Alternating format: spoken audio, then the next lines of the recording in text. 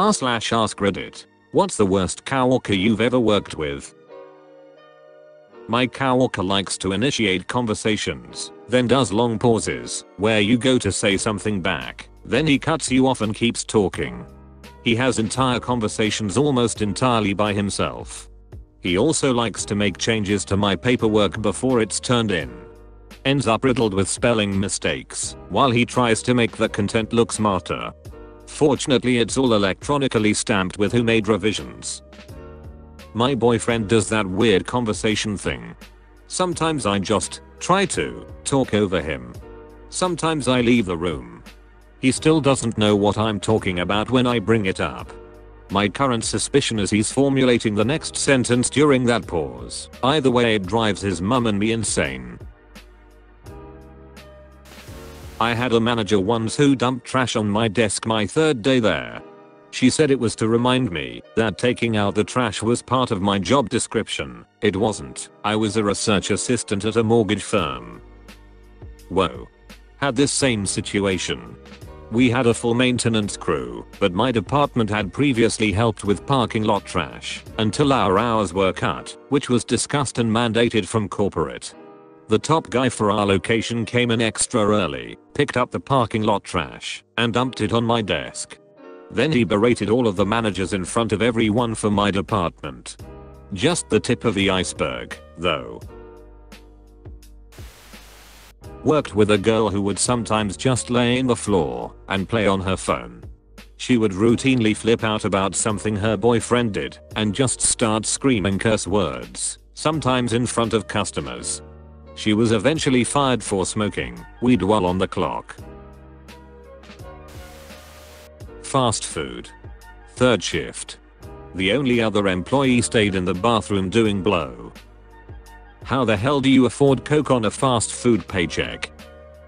You sell drugs to cover most of your living costs via cash, then pay essential bills with your legit income.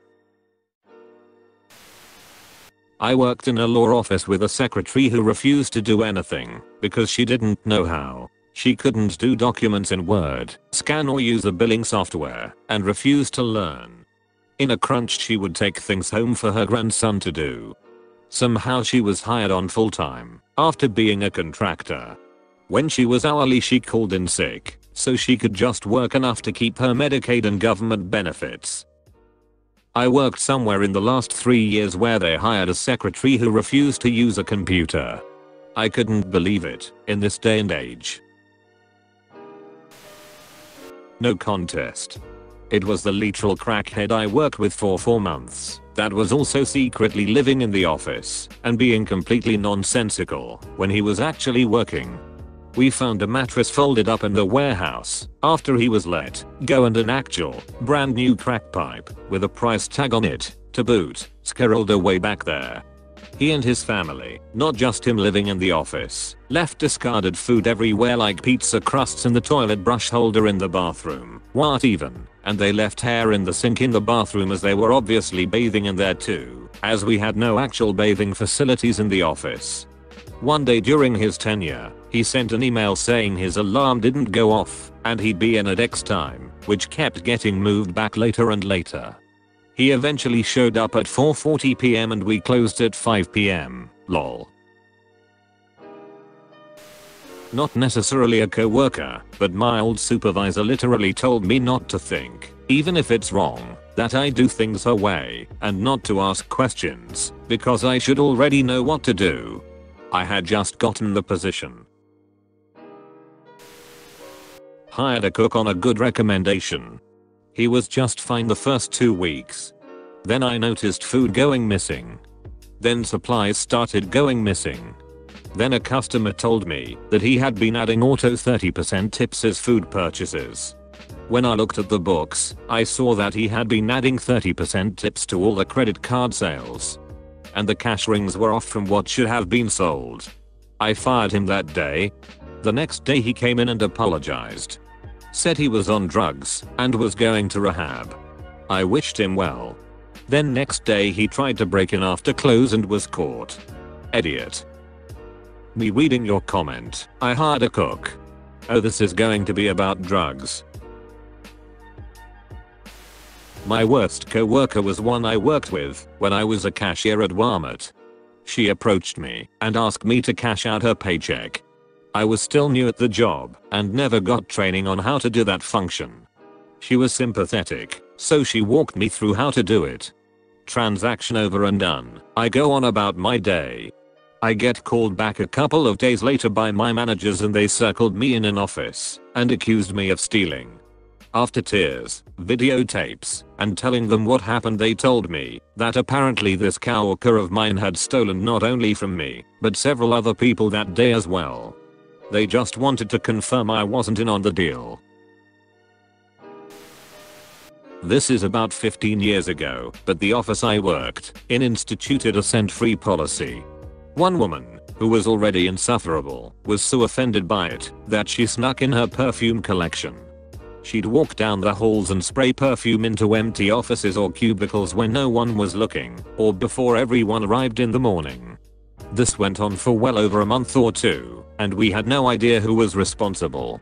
My coworkers and I started referring to this mysterious person as the Channel Bandit. She was finally caught on camera in the act. She'd left for 3 weeks vacation and was unaware that we had installed cameras after a break-in.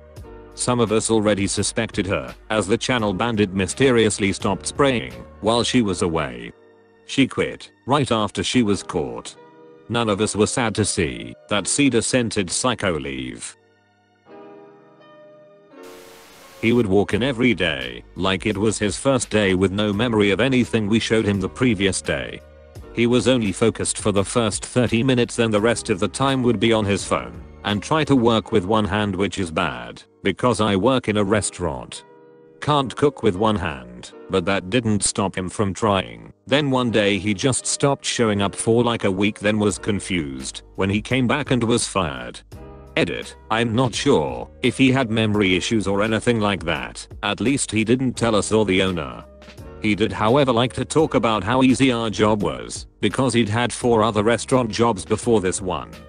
He was only 19, but we didn't make him do anything complicated, but he would forget easy things like where we kept burger buns or where buttons were on the register. Also, he always left trash laying around. After he was done with a job, it would be me and my other coworkers who cleaned up after him, and his excuse was always that he didn't think it mattered because it was gonna get cleaned up eventually. He still comes in every once in a while to watch our TV, sometimes with friends, and sometimes by himself. He never buys anything, but he just does it quietly so no one bothers him. I had a packager operator I worked with on the machine I run. He did okay, but every Monday I would have to basically retrain him on the packager controls. I guess he had an excuse, or because he had a TBI from a motorcycle wreck years before. Once I jogged his memory, he did good for the rest of the week. This guy named Daniel I used to work with at McDonald's in high school. He let everyone know he worked out and enjoyed being on the football team. He had this thing about taking 5 poop sessions a day. He would walk by on his way back from the toilet, chest out, shoulders back, and triumphantly announce, "That's poop number 3. Ducking Daniel." His name was Dan. Dan was 37, working at a dead-end job as a lab specimen processor in a windowless room for 9 hours a day. He ate only Burger King, but without the lettuce, because that's rabbit food. He drank literally a gallon of Mountain Dew a day and was confused as to why people were horrified by that. "There's water in it," he would say. Apparently if he ate corn he would vomit and have to go to the hospital. He would tell me he firmly believed that man and dinosaur roamed the earth at the same time, along with many other theories that came from his gut. One day we got into a political argument before the 2016 election where he said, "If Bernie Sanders is elected president, there will be a civil war, and I will not hesitate to kill you and your family." Dan was fired. I got out of there as soon as I could. Don't be like Dan. With that diet, I wouldn't trust anything that comes from his gut. Ah yes, threatening to murder your coworkers in a hypothetical civil war. Excellent office conversation. No HR department is ever gonna take issue with that. I worked with a guy who'd interrupt any conversation to talk about anything, as if he was the expert. And I don't use anything as a hyperbole. He truly had something to say about anything, including things he had never heard of or obviously didn't know much about. When the subject being discussed was something in the category of things he didn't know much about, he would slowly steer the conversation away from the original discussion to something he would like to talk about at the moment. It was both amazing and the most annoying thing I had ever had to deal with. Everybody else was way too polite and against conflict to say anything, including me, so most people just tried to stay away from him, but he'd follow people around. I eventually left, but I even remember having a nightmare where he was the best man at my wedding. He just wouldn't work. Just wouldn't. This was in a research lab.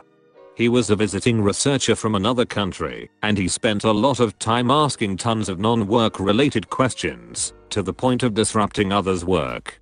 In the course of a year, he designed one very basic experiment, and didn't actually do it.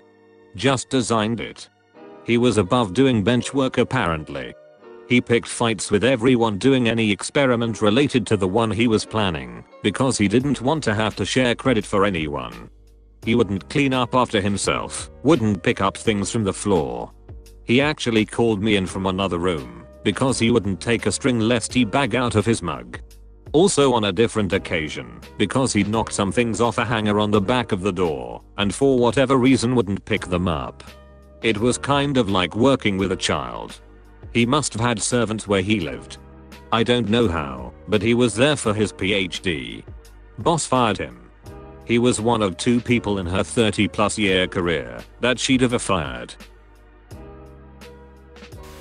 At my first job, vet assistant at a small animal clinic, there was this middle-aged woman. She primarily worked as the receptionist, who was constantly snarky and rude towards me and my work.